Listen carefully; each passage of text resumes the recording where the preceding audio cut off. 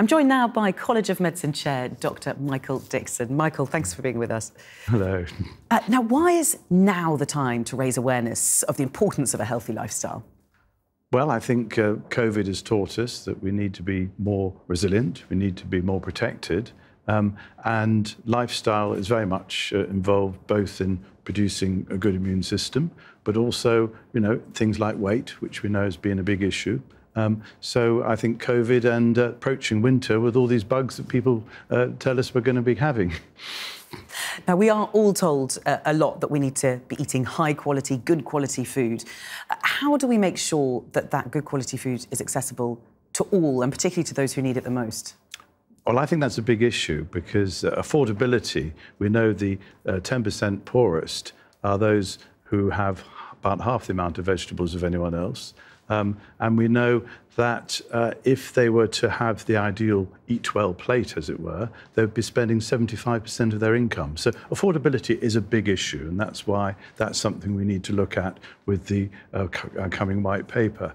It's not just affordability, though. It's also about us having become sugar addicts, in our diets. Therefore, it's about how we change that diet and how we improve our intake of fruit and vegetables, particularly polyphenols, and also exercise more and become healthier generally. I mean, is there a problem that also that requires education, and often that education isn't reaching the people who most need it?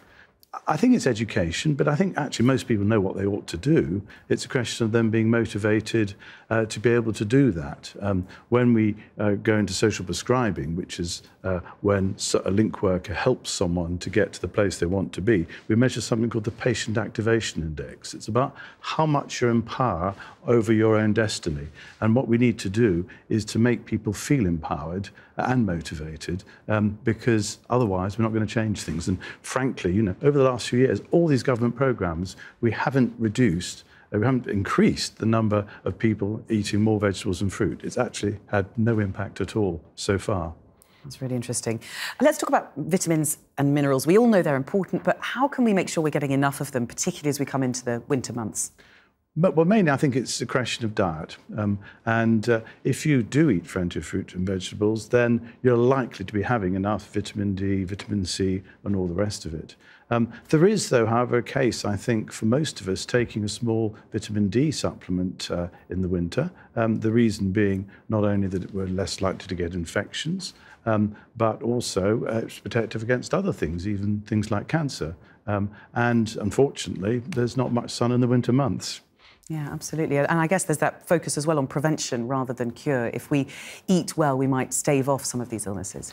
Totally, totally. And we know from COVID, with the story about weight, that's important. And, the sadness to me is that we haven't yet done sufficient research to find out exactly what does help. But I think there's no doubt that, again, a diet with plenty of fruit and veg does actually provide you with immunological protection. Your manifesto is called Hope for the Future. It covers the next 10 years. What's your hope for the future? My hope is that medicine and all of us will go beyond pills and procedures. We'll start looking much more seriously at the way we live, our diet, the way we move, the way we love, the way we look after each other. Because I think the future is about self-care. It's about us being enabled to look after ourselves, being motivated to, even feeling valued enough to bother about it. And it's also about us looking after each other within communities, just like we've seen during COVID, with masses of volunteers coming out of the woodwork. And from that, we lead to sustainable agriculture, producing sustainable, good food, and all the way to climate change. It's about creating a better world, but the essential bit of that is connection. Connection with ourselves, connection with the community, and looking after each other a bit better. Dr. Michael Dixon, thank you so much. It's a pleasure.